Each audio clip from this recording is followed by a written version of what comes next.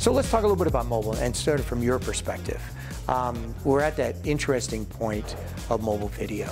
And where do you see it as a good tool in your business? The way that we look at mobile video, and actually most recently, and it's just been a complete shift for us on the media team at Taco Bell, is, could mobile video be a replacement for TV, for example? Last summer was, a watershed moment for us where we just saw the TV ratings decline.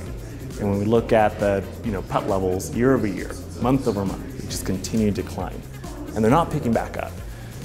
So, what we're going to do this summer is just double down on online video, and especially in mobile video. So we're not sure what it's going to tell us and what it's going to do. We're just kind of going to do it, and we're going to spend a lot in online mobile video. And we're hoping it becomes, in a way, it's we're always testing products before we launch nationally. In a way, we're kind of now testing, media. And different media channels and tactics and see if that can drive sales as well, just as we know when we flip the switch on TV, that drives sales for us. To me, I always feel like the promise of digital is shortening the distance between passion and purchase. That's the promise, right? That should be the solution to our marketing challenges. And when you create a great piece of content, which are triggers for millennials, and now, as we're looking at the next generation of consumers, Generation Z, even more digitally savvy, or comparable to, and you invest in a variety of different pieces of content. How do you follow through? What is your process to show the good ROI on that video, that it got someone to come in, drive through, whatever, and buy the product? So a couple things. From a creative standpoint, the way that we're trying to follow through when it comes to digital or mobile, is we bring our creative partners along and letting them know how much we're investing in mobile, and if we're using YouTube or Facebook and making that up, it can't just be the TV spot, right? It's here are all these different segments and audiences that we can go after. Instead of just putting the 15 and the 30, how do we make this more of an experience-driven campaign with video? What are you excited about when you look in the mobile space? And anything that you find that is from a performance factor, from a creative factor that you see in the mobile landscape that is hitting some of the criteria that gets you excited, makes it a priority for you to look at more? Yeah,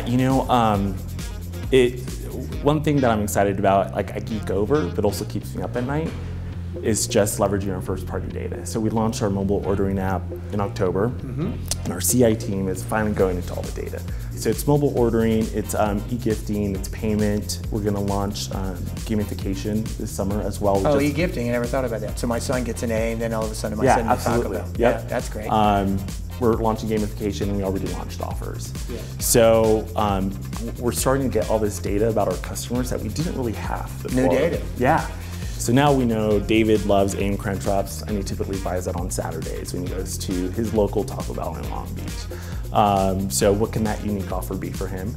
But so what's exciting for me is now how do we take that data and how do we leverage that from a media standpoint? So one example that we think about, we have the Facebook SDK implemented in our app as well. So we know of those who we've driven apps through our Facebook buys, who's using it and who are those customers. So how do we then tailor our Facebook and social content for those audiences and drive usage? So and then do we take that data and partner with an Axiom and go outside of that world as well? So it's all new for us. We just went through that data last week, and so that's what I'm kind of geeking over. So here you got a situation where you guys implemented mobile ordering to hope to increase sales, but the treasure trove of big data that you're getting from that will have a big impact on sales.